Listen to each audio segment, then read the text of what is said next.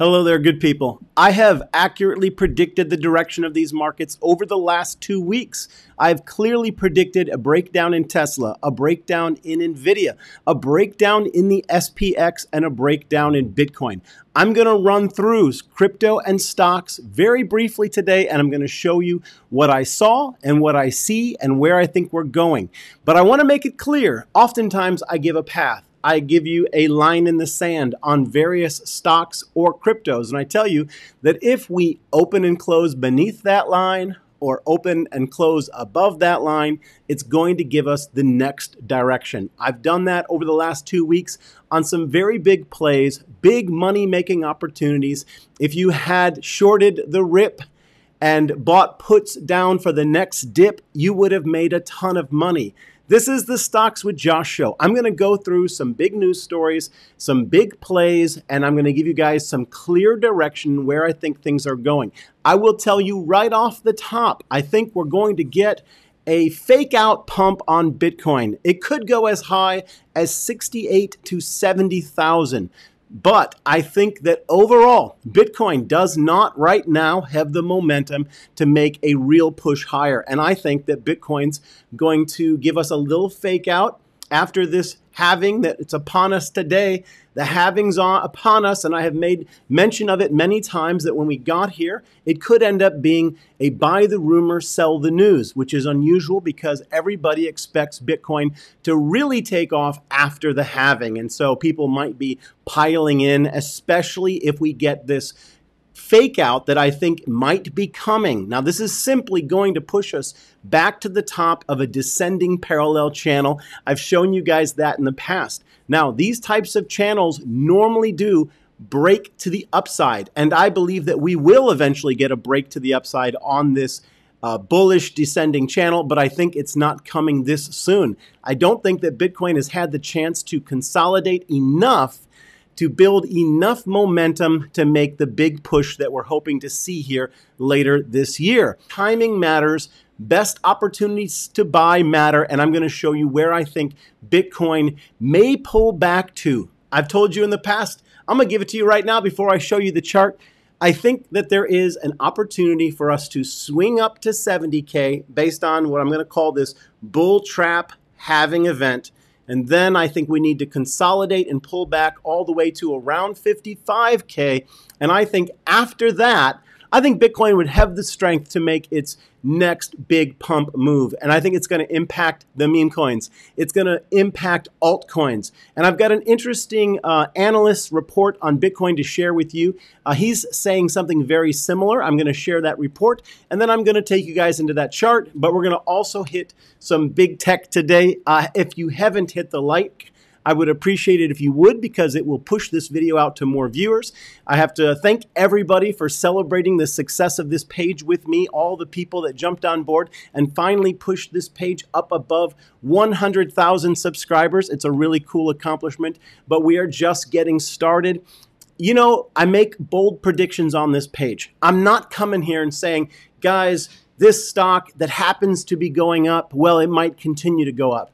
I give you the line in the sands. I'm charting the way. I'm telling you what the charts say before the stock price gets there. I'm not going to get it right 100% of the time, but I think we've got a pretty good track record, and we're going to do it again today. Thank you guys for joining me. Thank you for hitting the like and hit that subscribe to get this type of actionable content on stocks and crypto, and it's going to be a good day. All right, let me share this news story with you guys. Crypto expert predicts a narrative shift post-Bitcoin halving. Expectations for Bitcoin. In the short term, Van de Poppe expects Bitcoin to experience a relief bounce to around 70K. However, he didn't sound so bullish about the flagship crypto's long-term trajectory, predicting that Bitcoin will face a period of consolidation that he doesn't expect to change in the coming months. In another X post, he said, "It's waiting game on Bitcoin currently as momentum is relatively gone." He added that he expects Bitcoin to continue the retracement and consolidation while altcoins will bounce up in their BTC pairs during this period.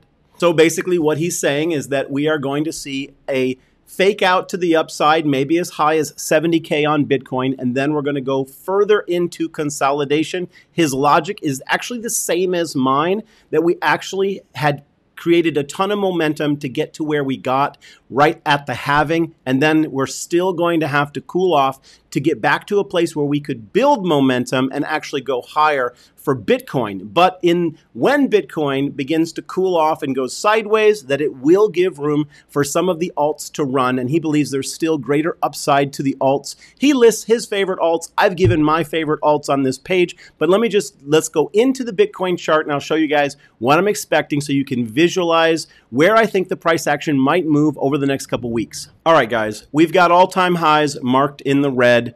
We've got the fib level beneath that, an area of support all the way down to 50K.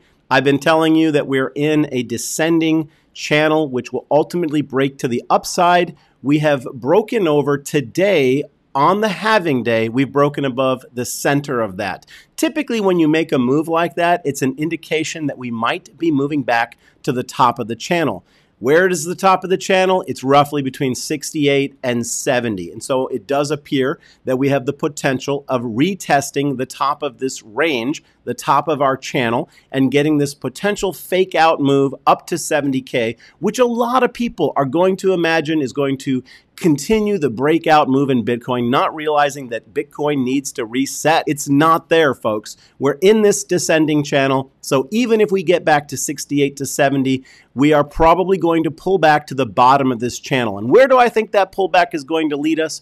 I believe that later on, probably in another 2 to 3 weeks, we're going to see a critical level of around 55K. And I think at that point, we're going to have another couple months of some sideways price action, which will eventually lead to us getting back to 68 and eventually see at that point whether we've reset enough to get all the way to push up to 80 and maybe to 100K later this year. So that's what I see in the charts. I want to remind you guys, descending channels are bullish.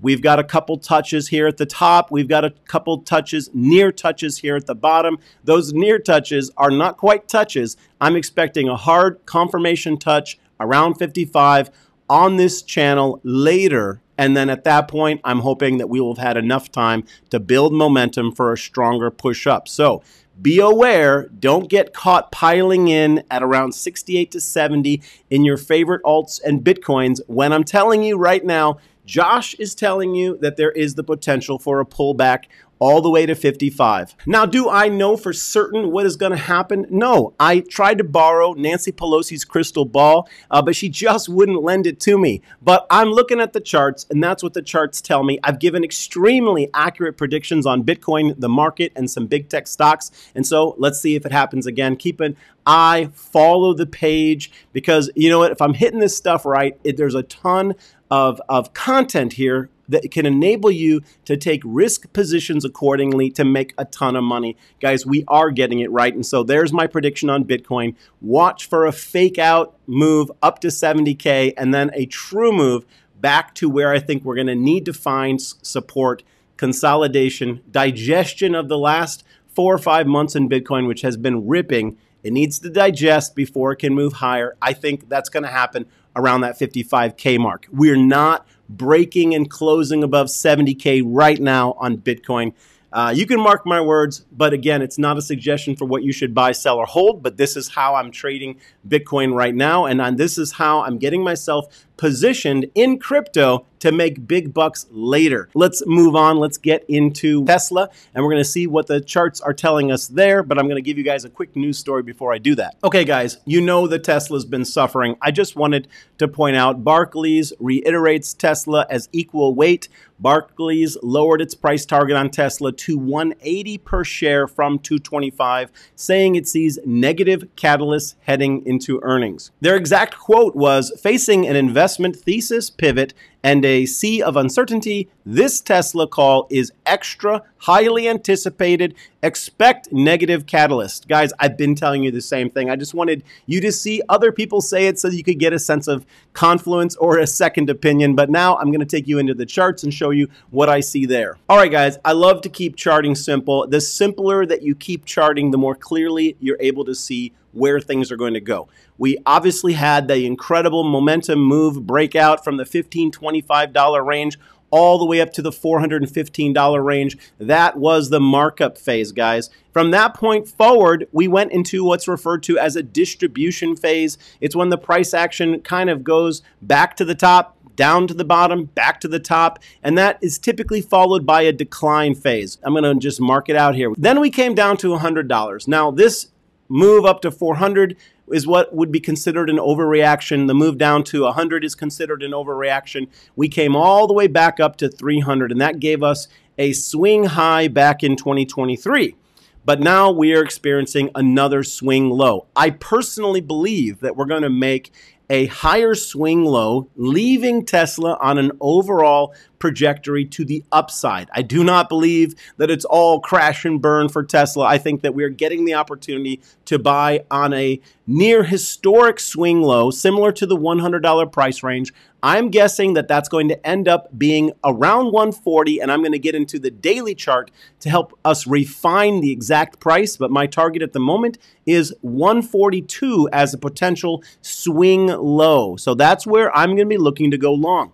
I've made it very, very clear. I believe in the following 3 months, we're going to be back to 220, 240. And someone might ask, okay, Josh, but why are you saying that it's time to buy when you just told us that everybody is saying that they're going to have negative catalysts? Guys, that's when you buy. Smart money knew the negative catalysts were coming here. That's why they sold here, right? They sold here because they knew in the next 6 months there was going to be this horrible negative catalyst for the stock, and that is when retail will dump, and that's when smart money will buy again, and they will give the company the opportunity to cut spending, increase profit margins, and they will buy early, and that's where we're going to end back up around 220 or 240, and that's where the next big test is going to be. All right, that's the monthly chart. Let's take a moment and go into the daily chart to refine our exact points of entry and our exact lines in the sand. Okay, on the daily chart, I've been advising and practically begging people to short it at around 177, saying that we were not moving to the upside, and we've had a very strong sell-off. We're consolidating around 150, but in my view, I think that that's not the bottom. We're going to have some bad catalysts at earnings, and we're going to see some heavy volatility at this point, right? Now, I ultimately think that the line in the sand is $146. Now, I do not have that marked on my screen, but 146 is the line in the sand.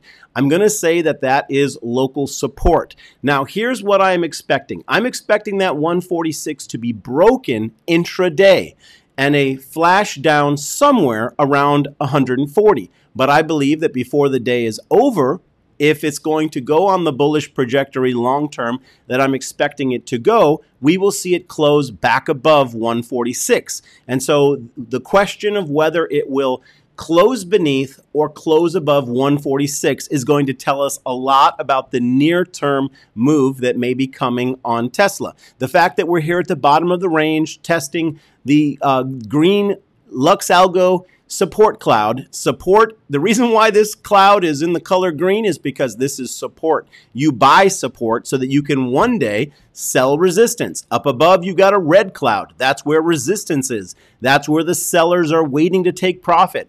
We're down in the green cloud. And so between 150 and 140 is where we're going to be looking to take a long position. Now, if we get to 140, 142 on a dip, personally, I believe that there's the potential for a reversal in the near term back to 160. So a ton of money if we can pick up some call options here right above 140. And if it closes back above 146, that's the confirmation that we're going to at least get back up to 160. Now, how it performs or interacts with the 160 price range will tell us a lot about whether it's time for it to go higher, because we may come down to 140 and then we might get that bounce, and then ultimately we will see some movement sort of again, potentially like these ascending channels. I've always said ascending channels, they're bearish. They break to the downside. Ascending channels, again, up, breaks to the downside. I'm expecting the formation of another ascending channel between 140 and 160, and then we're going to have to see how it interacts with 160. So I hope that that was clear. We are not out of the woods. Negative earnings catalyst coming likely Tuesday, pushing us to a key level of support right above 140. Now, there's a lot of different ways in which this could be played between calls, puts, and buying shares, but it's those lines and trend lines that I've just given you that are going to help you make a ton of money. I'm going to give you updates in the Discord on Tesla because it's heating up. I haven't given a ton of updates on Tesla. I've been giving some, but I'm going to give more in the coming days because the truth is I've just been holding puts long to the downside, knowing that we were getting down here and that that's where the money was going to be made. Now that's going to be switching up between 140 and 146, probably going to take profit on those puts and be watching for the move up.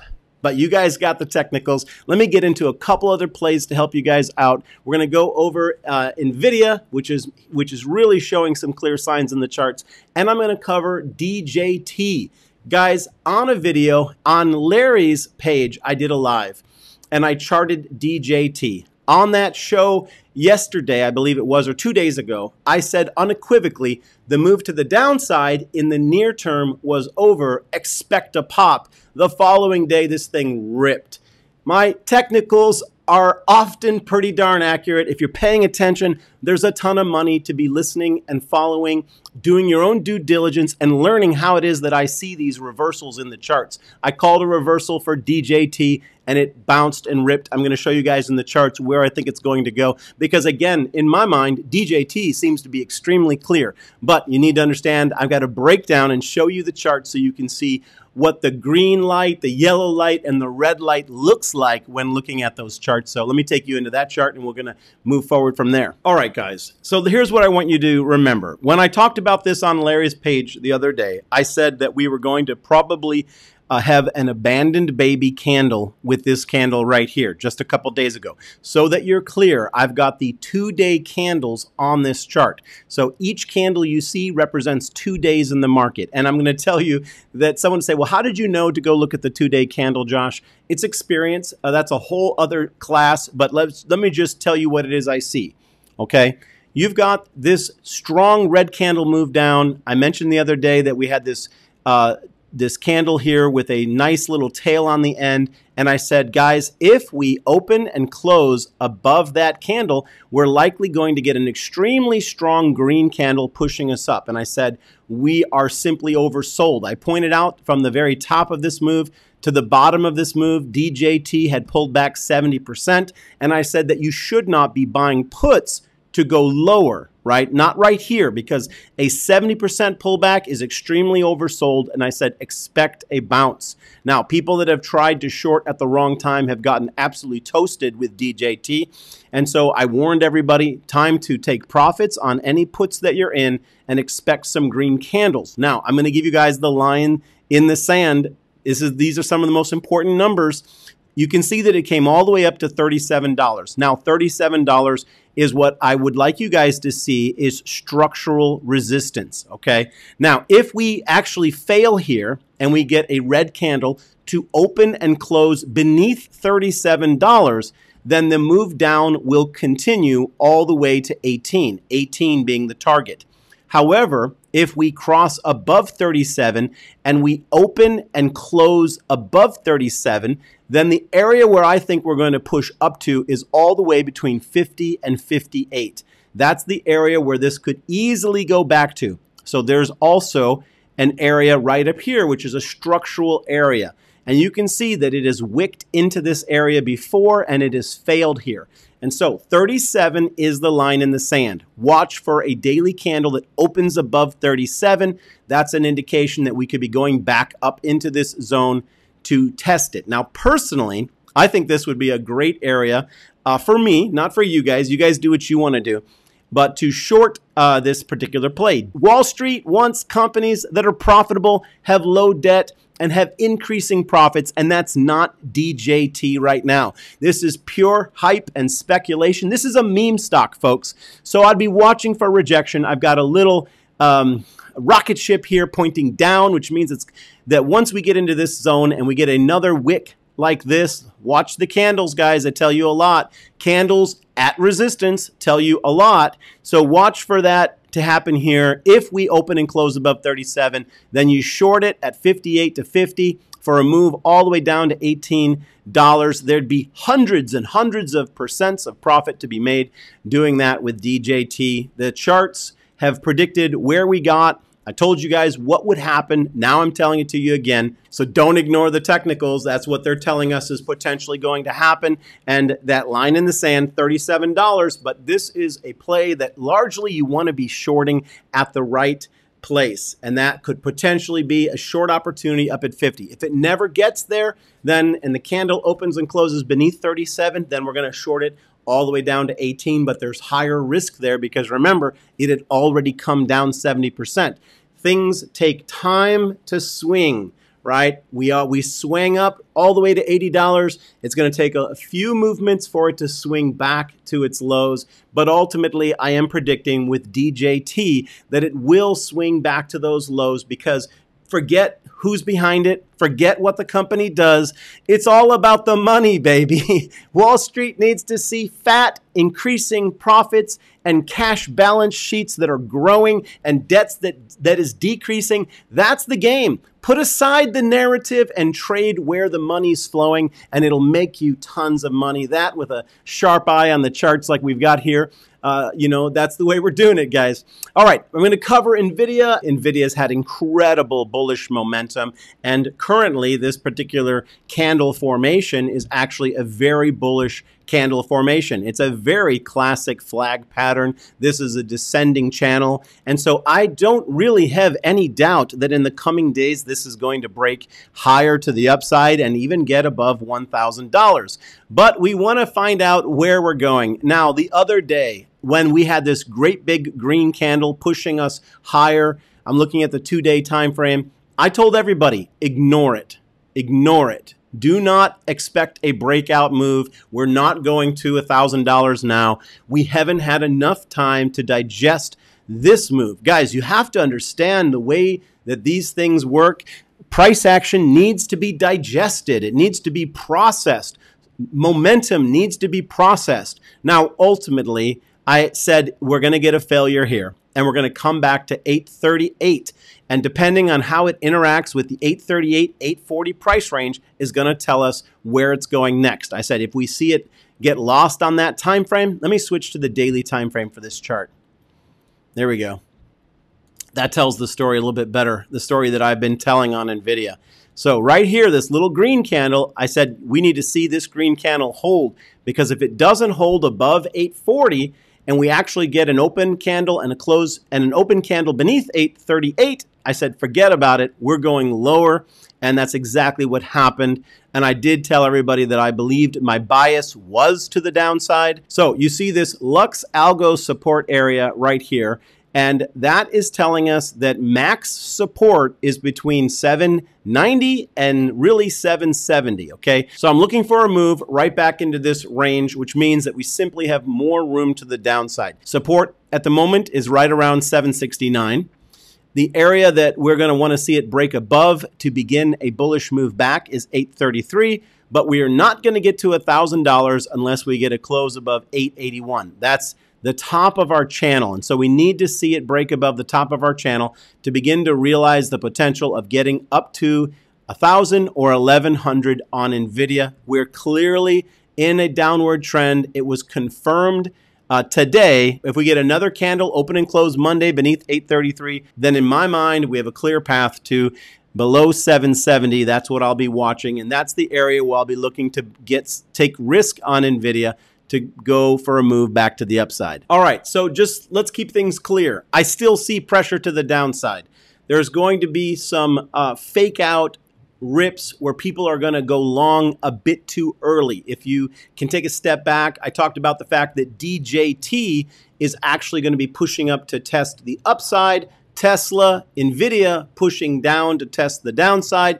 Bitcoin with the halving fake out could have a little move to the upside, but ultimately lacks the momentum to break out. And so that little move will probably be a fake out. And I think that that's going to bring it back to 55K. And I think that the alts will come down with it. But then as Bitcoin stabilizes, we're going to see the alts through the next 3 months potentially have a strong move. And then eventually Bitcoin will join the alts, and all of it will push higher once Bitcoin has the momentum and the legs to climb. So I know that's a ton to digest. If you guys enjoyed these technicals and these breakdowns, complicated technicals, I'm trying to make them as simple and clear as I can. If you guys want to follow along, I use TradingView. There's a link for TradingView in the description of this video. I use Lux Algo, which is very helpful. And for some who maybe need to give themselves a little bit of a break and use some of the tools that others have created to help them understand when something's at support or understand when something's at resistance, in my opinion, Lux Algo is perfect for that. I do my own charting, but then I turn on the Lux Algo and it gives me a little bit of a refinement of where things are mathematically, because, you know, I'm putting my support and resistance lines in there, but Lux Algo works off of the algorithm, and so it's a little bit more accurate. And sometimes it is. You still have to interpret it correctly, and that's what I'm teaching. What type of signals are you looking for between the candles and the RSI? You got to understand how it all works together, and that's why you want to hit subscribe, because I'm laying it down. I'm sharing my years and years of technical experience and what I'm currently trading and what I'm looking at in the charts here on this page each and every day. Guys, thank you for joining me. I appreciate it. You can find links to the tools that I use. I also use the MOOMOO investment app, and they're going to be giving away, I believe, up to 10 fractional shares right now if you deposit $100, and they're giving away a 5.1% interest rate. Check it out. You can also find me in the Stock Squad Patreon. That's where myself, Keenan Grace, Stock Mo, and Stock Up with Larry Jones are making trade alerts, providing technicals, and answering questions. I'll be getting in there later today. I appreciate you guys joining me. Hope you guys have a wonderful day. Make some money. Peace and blessings. Take care.